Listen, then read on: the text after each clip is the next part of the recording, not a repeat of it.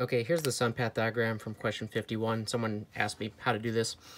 And the question said, what's the altitude and azimuth at August 21st? So these dark black lines that are going left to right in a curve are the months. So obviously you can see that they're labeled here.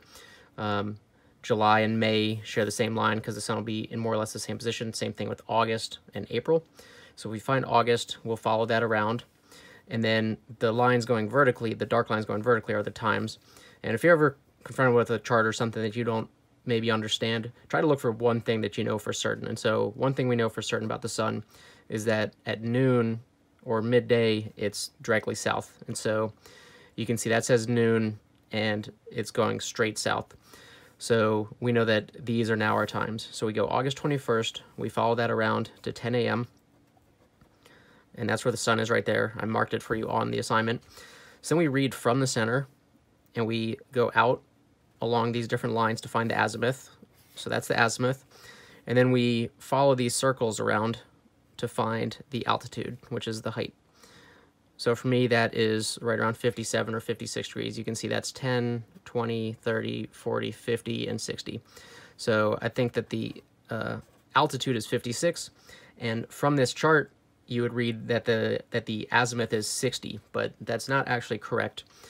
So this is a good example, I think, of a bad chart, and that's important because along the ARE, a lot of times, what's really frustrating is you get to a topic that you know really well, but the drawing is wrong, or the drawing doesn't look right, or it's just presented in a way that you've never seen before. And that happened to me on a solar question, which I think I'm actually strong at, but the diagram was so bad I didn't understand it at all. So what this is saying, if you look at the numbers, they're going up from south. So this is reporting the azimuth in degrees east of south and degrees west of south. And I've never seen it reported that way before. It's always, always, always degrees east of north. So north will be 0, then 10, 20, and so on. East is 90, south is 180, west is 270. So in the assignment answer, I showed that arrow going across that way because the azimuth will always be reported in degrees east of north. And so you get 90, 100, 110, 120. And that's what the answer is for that.